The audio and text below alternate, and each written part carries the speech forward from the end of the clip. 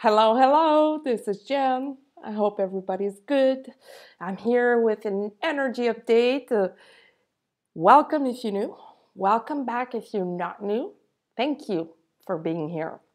So let's dive right in. We have a new moon coming up. I believe it's the 22nd, so tomorrow, something like that. And lots of things are going to change with this new moon. Already, yeah, April 22nd. Already, we are moving forward faster than we may see and think, but we are. Um, Energetically, this crisis, the worst has passed already. Not only that, the ones that are ahead of the wave are already anchored in 5D in a different reality than the one that used to be theirs. And they are seeing the first signs of physical change. For some, it may be a little different. It all depends, like what you've been doing. It all depends on your path.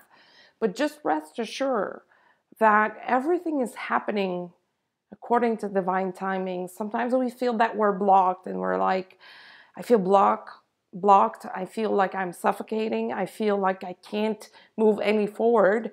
And then all of a sudden everything like blows up and unfolds rapidly.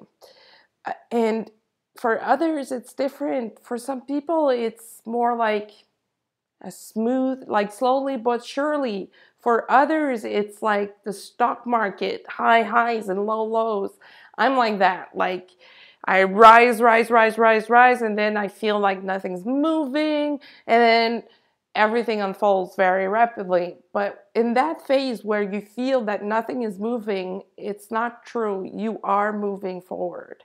Things are unfolding and moving forward. You just cannot see it with your eyes, and it's usually your mind or your ego trying to make you believe that they're not moving, but spiritually and energetically, sorry, things are changing. They are. And now, with this new moon, a lot of people are going to start seeing the first signs of physical integration of this entire shift. They're going to see things happening to them that they never thought would happen that fast or in this lifetime, or just never thought it would happen. They will start slowly by slowly seeing changes and signs of change in their physical reality. Ain't that great and beautiful? I mean, you're going to see it. You're going to wake up one morning and you're going to feel it throughout your entire body and existence and soul and energy that you belong and you are in a different density, therefore a different reality. You're going to feel your mood change. You're going to feel your body change. And it's usually where we start feeling antsy and we want to do stuff and we want to change our entire wardrobe and, everything that we own and stuff like that. For sure, that's not so easy to do at this point because of all the lockdown still going on. Use that energy to put it elsewhere and change everything you can change spiritually and physically by connecting with people, either that you haven't connected with for a long time to reconcile, or by connecting with new people that will bring you the new either soul family members or like new things that you're ready to take on. Like take this moment, this opportunity to do things differently, because anyway, it will never be the same. It will never be the way it was before. So we need to get used to a new way of doing things. And if you're like me, you love those phases where everything is new, where you feel like you're chasing new things and discovering. It keeps you on your toes. It keeps you motivated. And it's time to, expand higher and bigger and deeper, and take this moment to perhaps learn something new, even if it's not spiritually related. Just learn something new. You're going to realize how different your mind is working and how different you understand things, how differently you understand things, because you see them from a different point of view. So your approach to life and to things, to people, to everything that is, everything, I want to say that everything that is alive, but everything that has a consciousness, you're going to see how your approach is different. So it's time to get used to that, because this is the new reality coming up for everybody on earth. Just some people will live through that ahead of the wave or before other people. They are like the first waivers and whatnot, and they need to go through this before, so that they can anchor this physically and start shining outwards those new energies for other people to benefit from that ripple effect and walk, the same path. So it really is good news, even though it may not seem like it, even though it may seem like everything has stopped and like everything is dense and heavy. It's not. It's really not. So it's really a time to open our eyes and open our hearts and not listen to the news, or like break up with negativity, like break up with any kind of negativity. People that are negative, TV shows that are negative or bringing nothing else to you but, dense and heavy stuff, break up with that. Move towards the lightness and the light. Move towards whatever makes you feel happy, bubbly, light, makes you laugh, makes you feel great, and expand on that. Keep on expanding and opening up those channels and opening up those paths for you to start building what's coming for you. If you're very intuitive or an empath, you're seeing this already. You're seeing those signs of change. You're seeing these changes like knocking at your door very quietly and just saying, hey, I'm here. Are you ready to take on your new reality, or should I come back in a little bit? And it's up to you to decide how ready you are. But if you are getting those signs, you are ready. Your soul is telling you that you're ready. Your higher self is telling you that you're ready. Take the leap of faith. It is wonderful. Not easy, but wonderful, because we're still in some duality energies, and there's some aspects that still need to be worked on and like harmonized. Like things need to be a little bit smoother for some people, and we're still like feeling that collectively. But each moment that you spend in your new reality, and each moment that you spend even further in your new reality and that you expand on, is helping you anchor this reality for good in your life. So even though at first it may feel like, what, am I drunk or am I high on something? Because this feels so different. I feel lost. I feel a little bit scared because it's the unknown. I feel like my head is in the cloud. I have a hard time grounding myself because everything is new and like coming at me. But the more you dip your toes into that reality, the easier it gets, and the more you anchor, the more you integrate, and then, until you can make the full jump. So take that leap of faith. If you see those signs, if you see those changes whispering to you, listen to the whisper and listen to your internal guidance. Trust me, You're going to find gems. You're going to find diamonds. If only you listen and you look. Trust me, the new reality is here. And whenever that happens, you start connecting with people that will challenge you at a higher level. That's because you changed. And the challenges, need to be a little bit different. And you will connect with new people that will bring you what you need at that time. So embrace those new moments. This new moon is very powerful that way. Very, very powerful that way.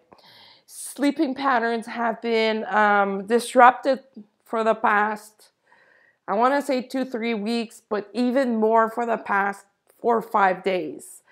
So much releasing happening at night. The dream space is really a space where we solve a lot of things and learn. And perhaps you are starting to feel like when you wake up in the morning, you're like, yeah, I'm different, but I'm not sure what it is yet. So perhaps your nightly education has changed a little bit, and you're probably receiving new messages when it comes to your mission or your future, your immediate future. What's coming for you in the coming weeks and months. Sorry, I forgotten the S there. I'm sorry. So yeah, you're probably getting the clues, the synchronicities, and all the messages in regards to your immediate future. What's coming for you? And just pay attention to your body when you connect with that energy. Is your body feeling lighter and relaxed, or is it feeling like it's cramping up and it's becoming very heavy? That's the ultimate sign of where you need to go and of how you should be taking those signs and clues that you're getting. So, how about our dear Divine Masculine? They are going through this as well, of course. The game is a little bit different on their side because they're working on different levels. While the Divine Masculine is really trying to anchor this new reality, the Divine Masculine is also trying to anchor their new reality. They're also still working on forgiving the past, forgiving themselves for how they treated people around them because they weren't seeing things the same way that the other people did. Forgiving themselves for creating more drama than they needed to go through. I mean, they created it, they went through the drama, and now they're at the phase of really closing that chapter and, sealing the deal to move on. A lot of past life stuff happening also on their side. Lots of emotion, lots of ups and downs of, okay, now, what is this? What do I need to understand? Because not only this global crisis that we're in doesn't make sense, but my life doesn't make sense any longer. So what do I need to do? And they're actively searching for the light, actively searching for the sun. Especially the sun after the storm, when it peeks through the clouds, they're searching for that. They are getting on their own nerves, which is ironic in the way and funny, but necessary, because when you get on your own nerves, that's the best sign that something is wrong, that something needs your attention, and that something needs to be worked on. That's basically your soul saying, hey, dude, this is like overrated. This is done. This is overcooked. And it's time for you to cook something else, try something else, and be something else. And for a lot of them, that's where they're at. So they're like really at trying to break the barriers to move on to the next level, which is on the other side of the veil. Being fully anchored into their mission, fully anchored into their spiritual gifts, using them just like using their voice, using their gifts as part of, as an integral part of their daily lives. And for them, it's something new. They've never done that before. They don't know how to do this. For other divine masculine, they are dealing with emotions related to recent events. So they're at a different stage of their awakening and ascension, and that's all good. It's not about where you're at compared to other people. It's about where you're at for yourself and what you do about that and how you take proper action to move forward and just keep moving forward and higher. So lots of things happening on their side, and that explains a lot of the sleep pattern being disrupted, because usually when that happens, it's the two souls trying to connect together during the night or on that different plane, try to, work out the deals and work out the details of that deal. So lots of forward movement when it comes to those connections. And I think it's in my last video that I mentioned how important twin flames are on Earth. So if you resonate with those words, you're probably receiving a whole lot of messages when it comes to that. A lot of perhaps visions or at least clues of what's going to happen to you in your immediate future. And it's probably becoming very clear to you what your mission is, or what you need to do when it comes to, do I move? Do I stay here? Do I change jobs? What do I do? Where do I go in life? You're probably receiving a lot of answers, and that's because the Divine Masculine has been doing a lot of work. Of course, for some, the work, needs to keep going on. In fact, for everybody, we always need to do the work. I don't think it never stops, but at this point, with the new moon coming, these new energies, they're not very tolerant. Like, there's no space, no gap for you not to act. You're going to feel bad instantly if you don't do anything. You're going to create like instant karma. This is a huge theme for the rest of the month, like instant karma. If you make the wrong decision, if you make the wrong choice, you're going to see instant karma right away. And when I say wrong decision or wrong choice, it's always related to, is this a choice or a decision that I'm making with my heart, or am I making this decision with my head and my ego?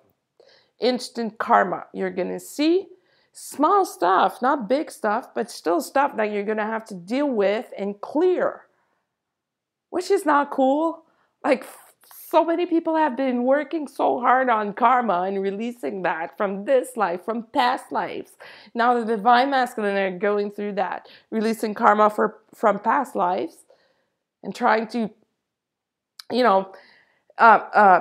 speed everything up in their present life. We don't want to be creating more karma, so be careful. Make sure that when you're in front of something, just check in with yourself. What's my motivation here? Is it my heart or is it fear? Is it love or is it fear? Is it love or is it doubts and like uncertainty and like something negative? If it's something negative, revise that. If it's something positive, connect to it and then push yourself forward after making that decision, for example, and see how your body reacts. Are you on cloud 9 or are you not? If you are, follow that path. That's where the light is. That's where you're going to grow. That's where you're going to find your answers and, have a blast. That's where you're going to have fun with the unicorns. If not, it doesn't mean that you're not going to grow, but it's going to be different for sure. It's going to be less expanding Doesn't mean it's not going to be fun or that you're going to have a hard time. It's just that it's on the darker side. You're not going to expend as much. You're not going to, ascend as much. But that's your choice. And once that decision is made or that choice is made, it's never too late to switch. It's never too late to change. Never. Never. And those choices and decisions, they show up in our lives every minute of the day that we are awakened, that we are awake, and that we're doing something, whether you're working at this time or not. If you're remotely working, you still have decisions to make when it comes to your personal life or work life. And talking about work life, the Divine Masculine is making huge changes on that level. They realize how, and I've mentioned this so many times before, but they realize how they've been surrounding themselves with negative people with very, very low vibrations, people that were ego-driven, and they want to break away from that. It's making them sick physically. And that physical sickness showing up for them, it's the first time for a lot of them. It's the first time that it shows up so strongly that they cannot pretend it's not there. They're like just being stopped and being asked to take a look at this. And if you are a divine feminine that has been dealing with that physical illness or sickness, your twin flame is now going through this and understanding what you've been through and what you've been dealing with for X amount of time. Because I know a lot of divine feminine were judged by their twin because the twin thought they were crazy for feeling this way or talking about their physical sensation, but guess what? They're there now. And they cannot do the bypass that they were doing before. They cannot help themselves but think about you, that you mentioned this probably more than once, and that they didn't believe you. So it's part of what they're working on and releasing and healing. What I was talking about earlier, the forgiveness part, forgiving themselves. So they're doing that, which is like awesome. It's great news for the collective, for them to begin with, and for the collective, because twin flames are really important on Earth. And if you feel that you're blocked when it comes to that connection, let it go. You need to reach a level where you're like, you know what? I don't care if I ever speak to this person again. Not in a sense of that you don't want to speak with this person, but really internally, if you can reach that point where you can think about never speaking to this person again and you're not even being triggered by this, good job. You've reached the level of balance that is needed for these connections to be balanced and to manifest. If you are getting triggered, look at it and do the work. Do the work. And more people, again, are being awakened when it comes to twin flames, but awakened at large, spiritually. Like, I see more and more people sharing videos on spiritual awakening. People that a year ago weren't talking about spirituality at all. And now they're like talking about Gregg Braden, about all these people that I admire and love. And they're talking openly about spiritually awakened. And that's really great to see. And that's what we're going to keep seeing more and more as time goes by. And as we go through this crisis, and as people are anchoring those energies that I was talking about at the beginning of the video, that the first physical signs of this crisis are showing up, of this like the new reality. Sorry, that was like complicated for a minute. What I meant to say is